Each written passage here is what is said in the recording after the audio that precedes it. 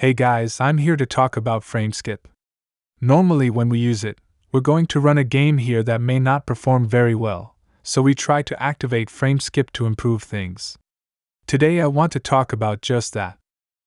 Here, for example, we are seeing the FPS expected by the system, which is 60 frames, and the FPS that the device is currently running at, which is 40 frames.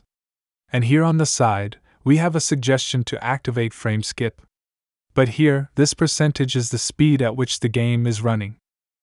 So, here in the case of God of War, the emulator, this PSP emulator here on the console, it comes configured this way to run the PSP game catalog. Sometimes frame skip is enabled, depending on the operating system, but here it is disabled. And other settings are placed here, such as textures, upscale, and the anisotropic filter. So, this is the default setting. If we look at it as it is now, load a save, we can see that we are running at 50% speed and at this moment, reaching close to 30 frames without frame skip. We can see how slow the game is in terms of movement and occasional stuttering. So, even though it's running at around 30 frames, we can see that it's now almost in slow motion, right? Running at a very low speed. And right away we might think, well, then I'll activate frame skip here to improve that, right? Its speed here will be proportional, so if it reaches 30 frames, that means the speed here will reach 50%. So, the first step we try to take is to go here to frame skip and enable it. Frame skip here is actually a technique that is used in games and emulators to try to improve the fluidity of the gaming experience. When the frame rate, or FPS, is below the ideal, which is the case here, right? The ideal frame rate for this game is 60 frames. But the game is only managing between 20 and 30 frames. So, I enabled automatic frame skip here to frame skip 1. And then, when we look here, the fluidity improves a little in relation to the character's movement. Although the frames here have not increased, the fluidity of the game improves a little in this case. So, we notice that he is walking, how this part has improved a little, using frame skip 1. So, we go back here to that initial stage. So, here we continue with frame skip. I'm going to replicate that same thing. So, here I'm going to do.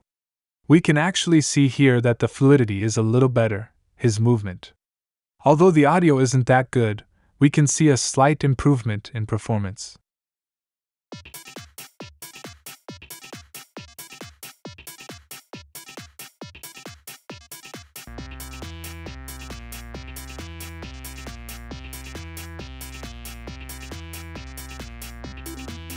So guys, with frame skip 1 enabled here, we can see a slight improvement. What is frame skip doing here? It is providing increased fluidity because it skips frames, so the game seems smoother in this case, even if the actual frame rate seems low or remains low.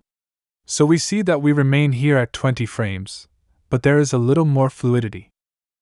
And frame skip here can also help reduce the delay between the player's input, my input of the commands themselves, in relation to the game. So it makes the gameplay a little more responsive. Let me go back here to the other point. This also has some problems. It can result in less smooth animations, a less rich visual experience, since some frames here are being skipped, but the focus is on gameplay and it also improves the fluidity we have here. So the solution is to improve gameplay, but we realize that the requirement that is set is 60 frames. In this case, it will not be performing at 60 frames here. You may be wondering, since this is the case, can we go to the settings and increase the frame skip amount itself? In this case, it is now set to frame skip 1, which was the test I was doing with frame skip 1, but we have other options here. What does that mean here? It means that the emulator skips 1 frame for every 2 frames rendered. This means that even if the emulator is only rendering 25 FPS, it is effectively skipping frames to keep the gameplay more fluid.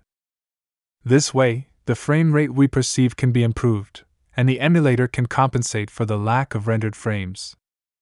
When I set frame skip 2, the emulator renders 1 frame and ignores the next 2 frames. Therefore, it renders 1 frame every 3 frames. This means that, in terms of proportion, it is effectively rendering approximately 33.3% of the frames. So let's test frame skip 2.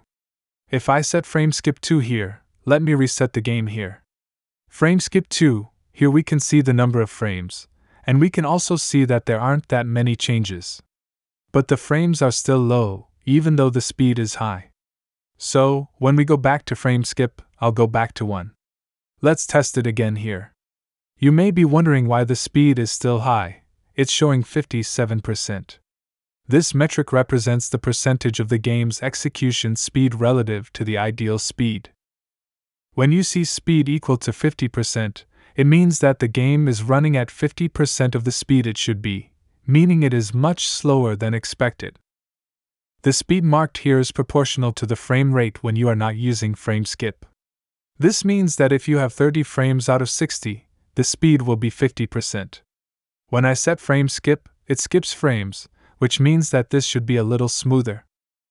What does this allow? It indicates that even though the emulator is only rendering 25 FPS, for example, it is managing to maintain a speed closer to the ideal, in this case, 80% of the total speed. This is because frame skip allows the game to remain playable even if it is not rendering all frames. The big issue here is that if we leave the game free, without frame skipping, we realize that it is not even able to reach 30 frames properly.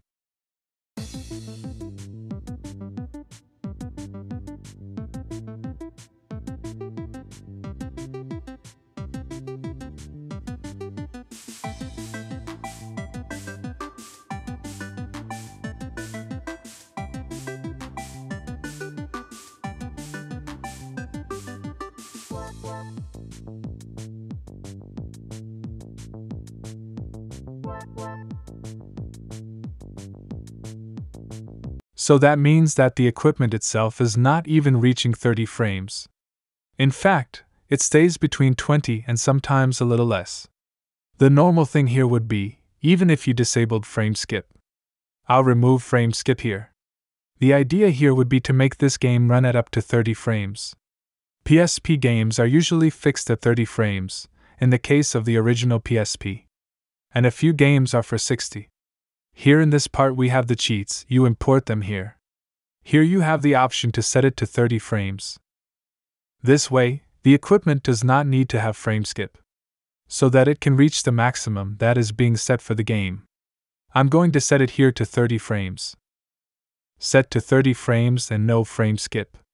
Here now I have 30 frames. As you can see, speed at 100%, 30 out of 30, it will have a drop. But look how it runs without frame skip. So I put here for the game, the frame requirement part. It is within what the game, in this case the hardware, is able to deliver, which is between 20 and 30 frames. So it's much smoother here in this case. As you can see here, it's managing to deliver between 20 and 25. Almost close to 30 frames, without frame skip. And its speed remains at 100% and drops a little at times. But we can see its fluidity here. Because, again, the equipment here is not capable of delivering 60 frames. So it doesn't make much sense to leave it at 60 frames. If I put the frame skip here, let's see how it looks and come back again. Here now we are without frame skip but set to 30 frames, which is closer to reality. Now, I'm going to set the frame skip. In this case, frame skip 1. And we can see here that there was a decrease in the count. Because it is skipping frames, although at 100% speed in many moments. So, we can see the effect here. Let's look here with the frame skip. And now, without frame skip. So, notice that here it is equivalent. The frame skip itself won't help much, because the equipment is able to stay close to the set limit. So, putting the frame skip here at this moment won't give us that much gain, due to the capacity we currently have. So, back to the frame skip. And even when needed, the frame skip doesn't help that much, it depends a lot on the difference between speeds. We notice that the performance is similar. However, we have some slight graphics losses. And now, just to finish up, I'm going to disable frame skip here. So, we notice that the performance ends up being the same, as long as you can get the expected frames for the device to run. In my case here, it's 30 frames. So that's it, folks. This should work for the vast majority of games. When you set this limit without having to use frame skip, it works much better and more smoothly within the capabilities of the hardware you are using. So that's it, folks. Thanks for watching. Consider subscribing, and see you in the next video.